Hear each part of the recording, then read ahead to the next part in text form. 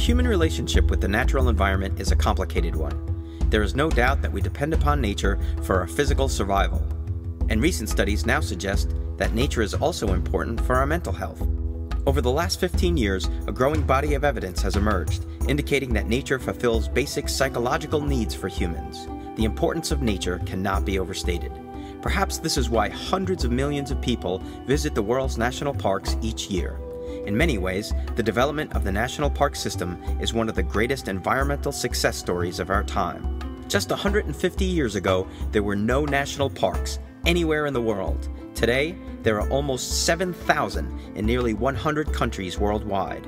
As a result, there are now more than 835 million square acres around the world that have been set aside for protection through national park programs. While this achievement is clearly the result of thousands of people working together, the success of the national park movement owes much of its existence to the commitment, vision, and passion of one particular man, John Muir. John Muir was a naturalist, author, mountaineer, and political activist. He is widely considered to be the founding father of national parks. Muir wrote more eloquently about the beauty and dignity of nature than perhaps any other author in history. His writings have been read by millions worldwide and have inspired activists all across the globe. This is his story. John Muir was born in Dunbar, Scotland in 1838, the son of successful middle-class parents. When John was just 11, his family emigrated to the United States and settled in Wisconsin, where they set up a small but lucrative farm. Although John never attended school, he was self-educated and unusually bright and was accepted into the University of Wisconsin, where he studied botany and geology. While he dropped out before earning his degree, Muir learned a lot there that would help him in later years. For most of his 20s, he traveled around working odd jobs. Then, at the age of 29, he had an accident that would change his life. While working in a factory, his hand slipped and the sharp end of a tool went straight into his eye. As a result, he temporarily lost his sight and was confined to a darkened room for several weeks. As Muir waited for the bandages to come off his eyes, he spent most of his time sitting in fear, worried that he might never see again. Fortunately, his eye healed completely and his sight was fully restored, and when he emerged from the darkness, he was a new man, with a powerful drive to see the world. He quit his job and decided to go forth and explore the wilderness. Almost immediately, Muir set out on his first journey, walking 1,000 miles from the state of Indiana to the state of Florida, taking the most wild and undeveloped paths he could. He made it to Florida safely, and from there he jumped on a ship and eventually made his way to California. In a matter of days, he discovered the Yosemite Valley, a place that would forever change his life. Muir was overwhelmed by the beauty of the landscape and was determined to spend as much time there as possible. He explored the surrounding area, climbing mountains, studying plants, and documenting the geology of the region. "Climb the mountains and get their good tidings," Muir wrote. "Nature's peace will flow into you, as sunshine flows into trees." Muir quickly became a fixture in the area. Eventually, he was known locally and respected for his skill as a nature guide and his talent as a storyteller. After several years, Muir left the woods and came back to civilization, this time with a renewed sense of mission. His goal was to write about nature and help his fellow countrymen develop a stronger connection to the wilderness.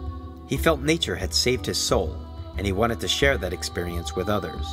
"In God's wildness lies the hope of the world," he wrote.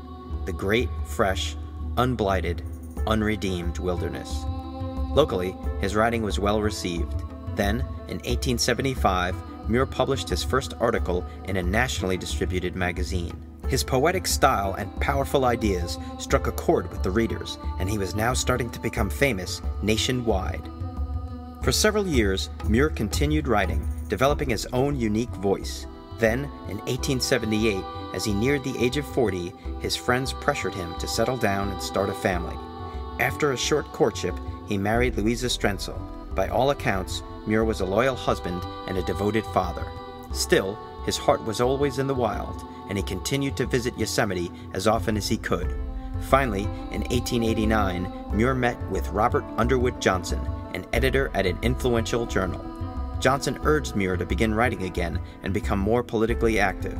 Muir was reluctant at first, but soon immersed himself in his writing once more, taking up various environmental causes. He wrote with his typical insight and passion, and soon he began to win political victories. In 1890, Muir's writings helped to win state protection for Yosemite Valley.